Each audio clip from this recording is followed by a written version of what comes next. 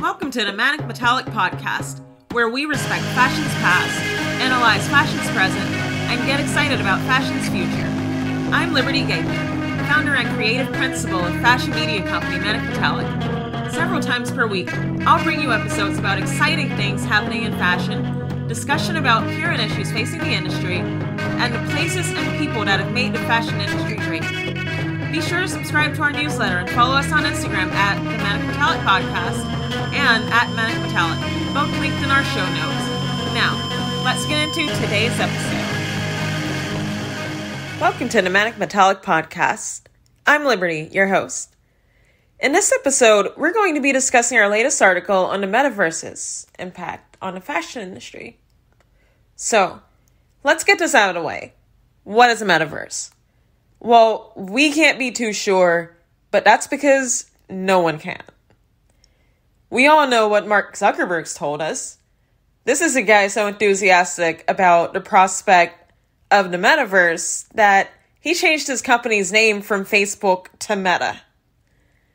I, for one, am really going to miss saying, "That's so meta," because there's no way that I'm giving Zuckerberg the satisfaction of getting free advertisement from me for his new project. The new Gilded Age titans of Silicon Valley are telling us that the Metaverse is the future of the internet. In fact, to hear them tell it, it is the future of society. They've given it this air of inevitability that is honestly a tad unsettling. The Metaverse can be accessed via either virtual reality or augmented reality, both of which are exactly what they sound like. Virtual reality, or VR, is a virtual world, and augmented reality, or AR, is the augmentation of your current reality. For slightly more clarity on the difference between those two, check out our full Metaverse article, which we'll link in the show notes below. We're told that we'll be able to do most anything in the Metaverse that we can do in real life. Go to concerts with friends, go to parties, go shopping, and even go to work. I'm not sure how anyone else feels about this, but if I must escape into a fake world like the Metaverse, I want to escape work. I do not want to be doing my real job in a fake world. Why would I waste my time with that? Why would anyone? Does the drumbeat of productivity never cease? Now, in our fake Metaverse world, we will need fake clothing.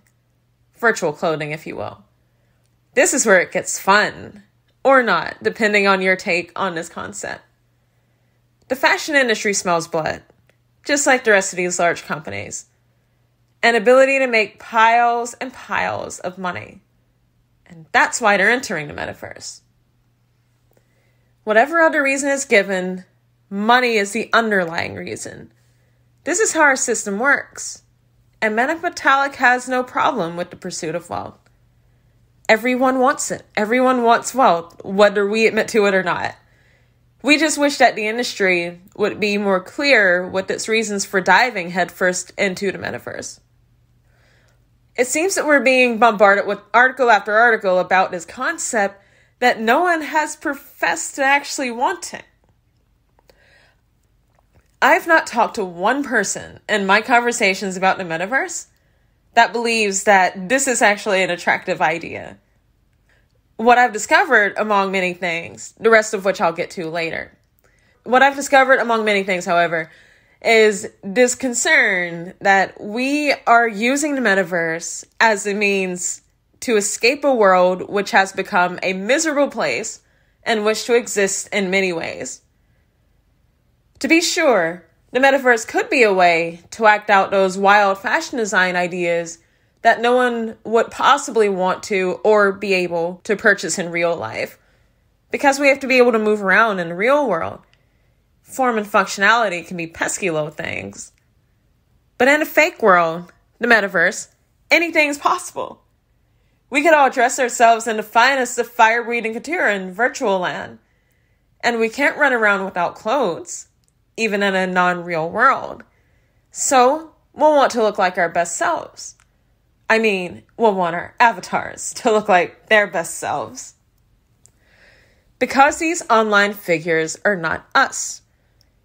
We exist in a real, physical reality. These figures are possibly things that we wish that we could be in real life, but can never be or choose to never be for whatever reason. Lots of financial opportunity there, one supposes. But still, the underlying reason for falling headfirst into the metaverse is financial. Let's not kid ourselves. Any opposition to the metaverse is likely to face an uphill climb, however. For example, Decentraland, one of the companies with the metaverse, is hosting a virtual fashion week inside of its metaverse in March of this year, 2022. Multiple companies have popped up to be purveyors of virtual fashion to the masses, with DressX and 010 being two examples. One of DressX's co-founders, Daria Shapovalova, who also co-founded Ukraine Fashion Week, by the way, has a few interesting things to say about digital fashion. I don't particularly agree with what she says, but I will link that interview of her speaking, along with the links to DressX and 010 in the show notes if you'd like to take a look at their work. So many people are getting behind this idea, and I'm not so sure that it is a great idea. Possibly one of the most interesting applications of the metaverse concept is by a company called Hodler, who creates real-life jackets, which link to a corresponding NFT that one can wear in the metaverse. So basically, there's a real-life copy of a jacket, and there's a copy of that same jacket in the metaverse that you would get to wear. Those two copies link up with each other. I put links to their work below in the show notes as well. Now, if we're all going to descend into these unreal lands, and companies want to make money from the world's escapist tendencies, then connecting real-world clothing with the metaverse is a way to cater to those tendencies. Now, back to the concern that the fashion industry is using the fake world, the metaverse, to escape issues that are facing us in the real world. And these are issues that I've encountered when discussing the metaverse with others. There seems to be this collective concern that fashion and other industries is using the metaverse to get away from a society that is, to put it bluntly, falling apart.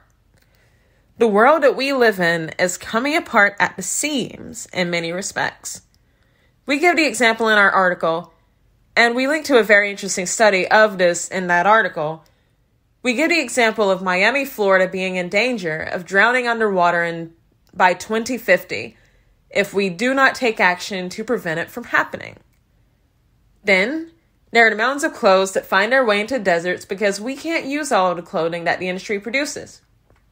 That's a more complex subject. We've touched on it in previous articles. Then we've got the workers along the fashion supply chain that work day after day, hour after hour, and they still starve, and their families still struggle to survive. There's the constant threat of climate disaster in the era that we currently live in, and the fashion industry is still not doing its part to help us to avert those disasters. I mean, there have been positive developments like the Potential Fashion Act in New York State, the Bangladesh Accord, the laws that went into effect in France recently have been great as well. And we've touched on a couple of these in a previous episode of the podcast. And how about the still lagging diversity indicators in fashion? We get that there's work to be done there, but our industry still has work to do on this front. Now, I've gotten very far off track of speaking specifically about the metaverse and its impact on fashion. But I wanted to make a specific point in doing this. And that point is that no matter what fancy clothing art that fashion creates to be consumed in the metaverse, the fake world, the problems of the real world will still exist. They will not go away, and by us averting our eyes to them, they never will. They will continue to get worse until we face them. Because only by shedding light onto darkness can we eliminate the darkness that persists. We cannot be afraid to face these issues. We cannot cower into the metaverse while our world which has given us so much, which is our home, which feeds and clothes us, sinks into chaos and devastation. We cannot, as an industry, turn our backs to the plight of the world. We must be a part of positive change. We cannot solve everything, but Manic Metallic believes that fashion is a strong force for societal change. We can start where we will have direct impact. By paying workers along fashion's supply chain fairly, by creating less pieces in each fashion collection, by using eco-friendly fabrics in whatever clothing is produced, by diversifying our businesses and opening up opportunities for those of diverse backgrounds. We need to be present. We should not seek to escape. Last, we'd like to touch on the fact that the Metaverse, unlike the World Wide Web, will cost money to access. Now, while the Metaverse itself is free, don't get us wrong, doing most anything within it will cost money. And who stands to make that money? Meta, Microsoft, Epic Games, other new Gilded Age titans of Silicon Valley. Ask yourselves, has anyone that you've had a conversation about the Metaverse with gotten genuinely excited about the prospect of those platforms? And, anyone that doesn't stand to make stacks and stacks of money from the Metaverse? Let's question the motivation behind the creation of these platforms, because the excitement of Silicon Valley and the lack thereof by many in the general public means that something isn't adding up. We cannot allow capitalism to run a victory lap while the rest of us wonder how we lost. Manic Metallic is not anti-technology. We're far from it. We advocate for positive technology that has utility and impact on the wider world. We are not sure that the Metaverse fulfills either of those. This is the end of our episode. We'd love to hear your thoughts on the Metaverse and its impact on fashion. DM us on Instagram. Let's have a discussion. Our next episode is an awesome What Was installment, and we hope that you'll tune in. See you later.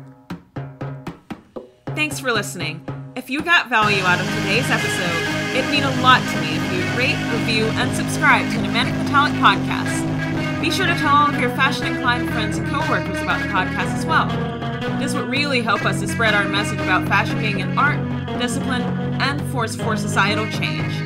And don't forget to stay in touch with us by subscribing to the Manic Metallic newsletter and following us on Instagram. Feel free to reach out to us through either of those means. I'd love to hear from you. I'll link these all in the show notes. You're the best. See you next episode.